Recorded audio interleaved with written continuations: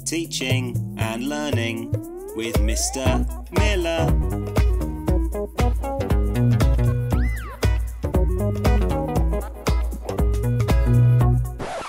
Hey guys, today we're going to be making a movie trailer in Premiere. Now I'm going to make this template and I'm going to upload it to my Google Drive, so you can download it from my Google Drive. The link will be in the description, and I'll also link you to some other assets that might prove useful for your movie trailer from some third-party websites, ones that I think are quite useful. Over the years I've collected quite a few, so I can show you which ones I've been using, but feel free to put any more in there that you might need. I'm going to move quite quickly through this because I don't want to create a really long video, and chances are you don't want to watch through that video. I have got another series of videos on how to set up a Premiere Pro project and how to edit and how to export. So watch those if you need to, or you just watch this video and just pause it every time I do something new. So I'm going to go to new project. I'm going to choose where I'm going to save it. Now I'm going to save it to my Google Drive.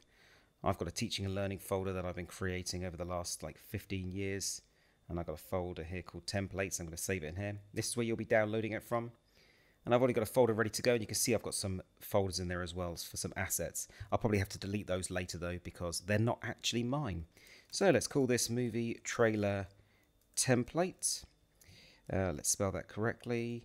I've got it saved in the right location. All of these things I know are okay, so I'm just going to click OK. My Premiere is going to open up. It might look a little bit different to yours because I've got a saved layout. But it will do the same thing. You don't need to worry about that. I'm going to create a new sequence. So that's File, New Sequence. I always use AVC HD at the top. I'm going to go for 1080p, and I'm going to go for 24 frames a second instead of any of the others. Even though people like 30 and 50 and even go up to 60, 24 is actually the old school cinema way. And I want this to look like a film, like a classic movie. So here we go. This is everything I've got at the moment. I've got my presets in there already. You won't have all of these different ones, but you can download those as you need to. I'll show you how to do that in another video. First thing I'm going to need to do though is I'm going to need to get some footage, and I'm not sure exactly what footage to get. So this would be my recommendation. The first thing I would do if I was you is I would actually check a movie trailer. I found this one for Last Night in Soho, which is just about to be released, from Edgar Wright. Now, you probably can't hear exactly what's happening, and I've turned the sound down as well, but there is a little bit of ambient sound there. So what I'm going to do first is I'm going to create an ambient soundtrack. Now, luckily for you, I've actually put these in the same folder, so you could probably download those. If they aren't there, it's because I haven't been able to upload them for copyright reasons. You can download them yourself from somewhere else. And like I said, that link will be in the description. So ambient sound pack. And while I'm there, I'm going to import these things as well. The movie trailer sound pack. Can't even remember where I got that from, but I'll find something and I'll put it in there. And there you go, you've got all those things in there. Now, I'm going to have a thunderstorm because that's what they had, and I know that's there. So I'm going to drag that onto Audio 2, and now I've got the nice sound of a thunderstorm. That's how I want to start my trailer. And we've got some nice kind of random footage there. I'm guessing that's got something to do with the actual film. So I'm going to go onto Pexels. I've been here before. You've seen me go on here before. And I'm going to get some footage. And I'm going to get some nice footage that I think might work with this movie trailer. Let's go for Thunderstorm, shall we? Thunderstorm. And let's just see what I find. I'm guessing I'm going to find a lot of stuff on that. There we go. That looks like some nice footage. Doesn't matter if it's not nice footage, because I'm just doing a practice one here.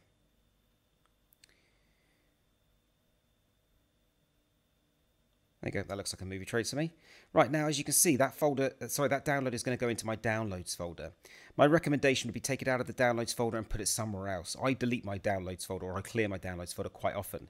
If I've got all my assets saved there and I clear it, it's going to get deleted from here as well.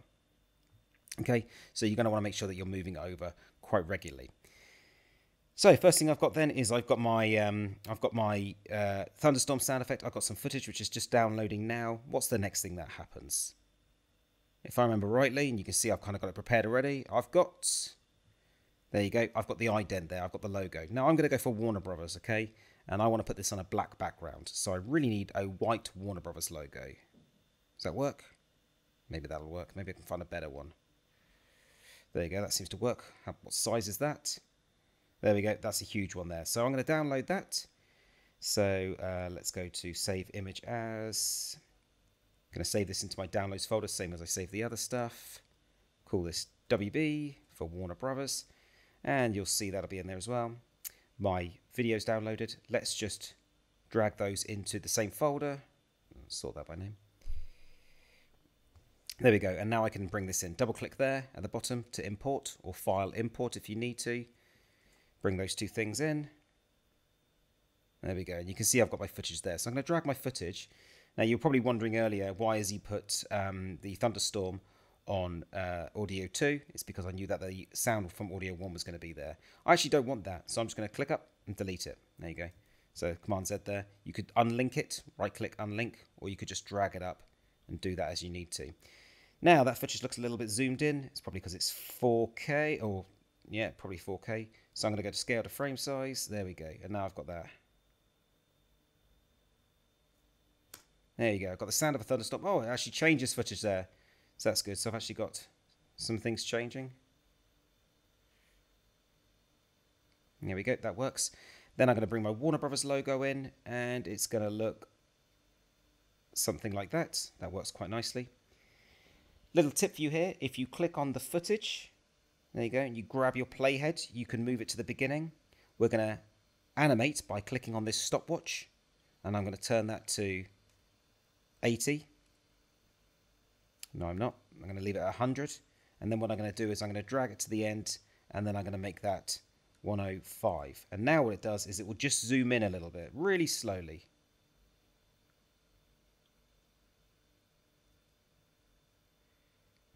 If it plays. There you go. It's a bit jumpy at the moment because it's not rendered, but that's fine. Right, how many seconds did I have on that trailer? Right, 3 seconds before it showed me the ident. So that's what I need to do. I need to have 3 seconds of this. That's right, guys. I'm looking at what other people have done, and I'm copying it exactly. The reason I'm copying it exactly is because these guys are professionals. They know what they're doing. So why would I even try and do it any differently? So now, with the sound of my thunderstorm in the background, my footage,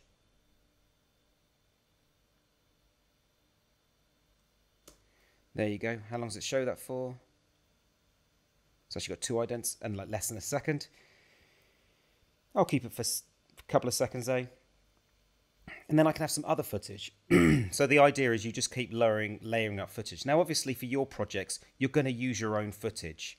But you can use this sort of stuff as a placeholder. So get some footage that someone else has made, put it in there, film your own footage and then replace it with it. Or hey, if you want to do your own kind of practice, then yeah, just use this anyway. If it's just for like a piece of coursework or something, that's perfectly fine. Right, is that downloaded? Oh, that downloaded quite quickly. That's nice. I think it's downloaded. There we go. And I'm going to bring that piece of footage in there as well. Was it that one? There we go. Chuck that up there. Don't want to delete my other footage. And bring that there. Unlink. Delete the audio. And there we go. So I've got my first bit of footage. Then I got my next bit of footage. Looks like I brought the same one in twice. Well done.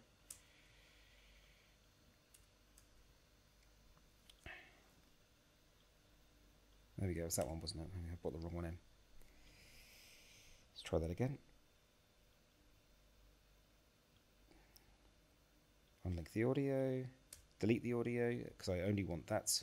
Now I'm going to put some music on there as well, and you can get music from anywhere.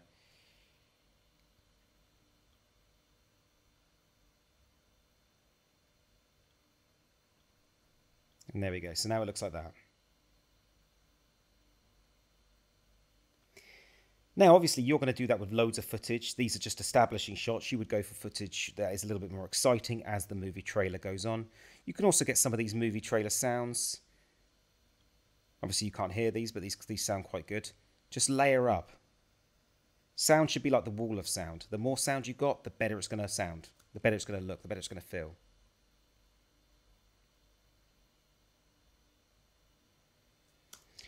Right then, so now what we need to do is we need to make this look a little bit more cinematic.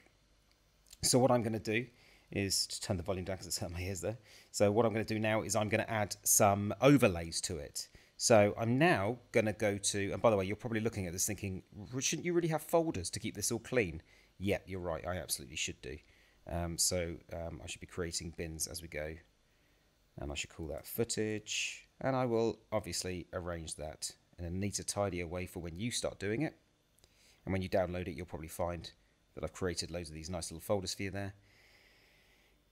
So let's create a new folder there. Going to call that overlays.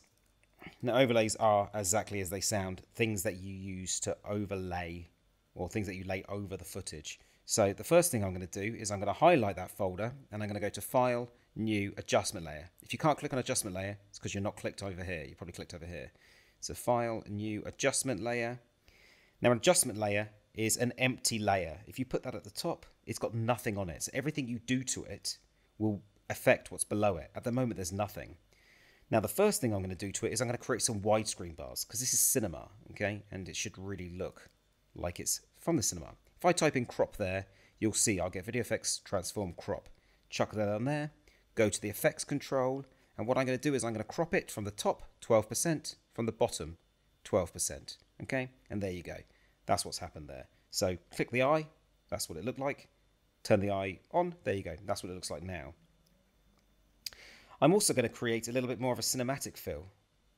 Don't actually like how zoomed in that is. Oh, I would change that anyway. So what I'm going to do now is I'm going to go to color, and I'm going to change some of these things. Now you can do color correction on each individual shot if you want to, but what I want to do is I just want to raise, well, first off, I'm going to put a vignette on it. Okay, -2. Now a vignette, you're probably not even going to notice much difference. That's what it did look like. That's what it looked like. That's what it looks like now. So it's got this vignette going around it. Just makes it look a little bit more cinematic. There's also other things as well you can do. You can make it faded, which some people don't like, but it kind of makes it look a little bit more old school, cinematic, if you wanted to. You could add some film grain and stuff like that.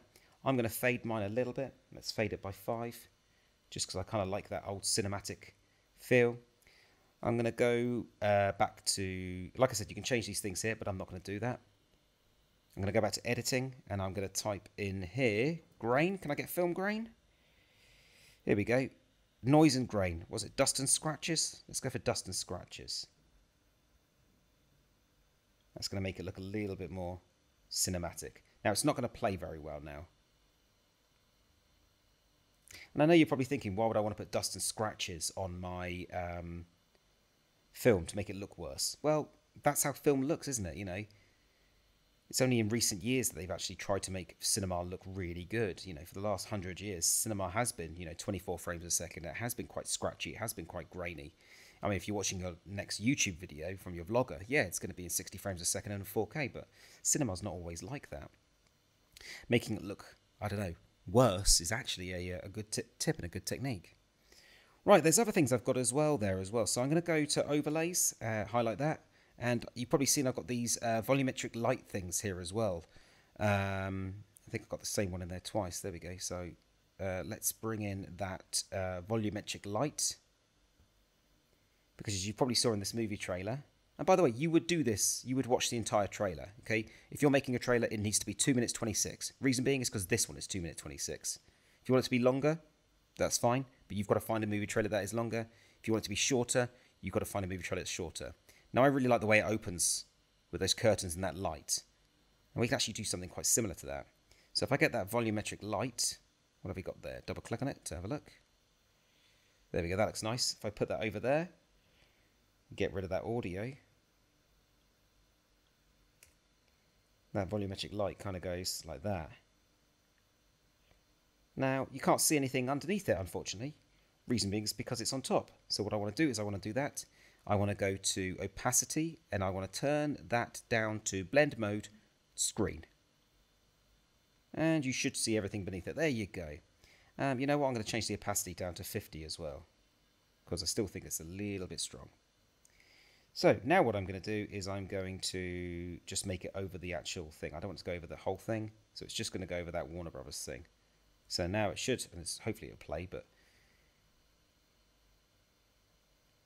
yeah, you can go. You can see what's a big jumpy because it's not rendered. There we go. There's a quick little tip. And what I would do is I would do that for the entire thing. Okay. Now watch the trailer. See how it does. See what it does. Now you're going to see that it's going to have certain text appear as it goes on. There you go. See, you know, was it Edgar Wright invites you on a journey? Yeah, Edgar Wright, director of Baby Driver, invites you on a journey. Okay, then we can start putting text in there as well. So what we will do is we will create a new folder, call that text or titles. We're going to go to File, New, Legacy Title, and we'll call it Title 1. Sounds good. Now, if you don't know what to write, copy another trailer. Now, I'm pretty sure when you get a trailer, you get the studio first. So I'm going to put Warner Bros. Presents. If you don't know what it looks like, now I've watched enough movie trailers and movies that I know off by heart, but if you don't know what it looks like, copy, okay? It's great to be creative, but try and make it look a little bit professional by copying the professionals. So what I'm going to do is I'm going to get a pretty simple font, because that's what the movie trailers use. They don't usually go for complicated things. Let's just go for Helvetica. Oh, man. Let's go for bold. Yeah, that works. Okay, there we go. And there's my first title. Now I can move it around as I need to. You can kind of like work out where the middle is. You know, that looks like the middle to me. There you go. Good enough. Let's close that down. And there it is, Title 1. So now what you do is you put Title 1 there. And it goes, you know, Warner Brothers there when it loads. And then as it goes on to the next piece of footage, it'll then say Warner Brothers Presents. And what I would do is I would make that black. There's an easy way of doing that. You just cut there, you cut there, delete that bit, and there you go. And it should be black. So then it'll go Warner Brothers Presents. And bam. And you'd have another bit of footage there, and you'll keep changing. The best thing about movie trailers is it's almost seemingly random bits of footage just all thrown together. And as you throw those random bits of footage together, it kind of creates a narrative, but it also creates an enigma. So if your movie trailer is a little bit confusing, that's actually kind of a good thing, because it means that you could pull it, pass it off as a enigma code. So yeah, give that a go. Right, I don't think there's anything else that we really need to give there. You can play around with that as you need to. I will set up the template. You can download that via the download link in the description. And I'll also try and link you up to some of these things that you can download if you want to. Good luck. See you next time.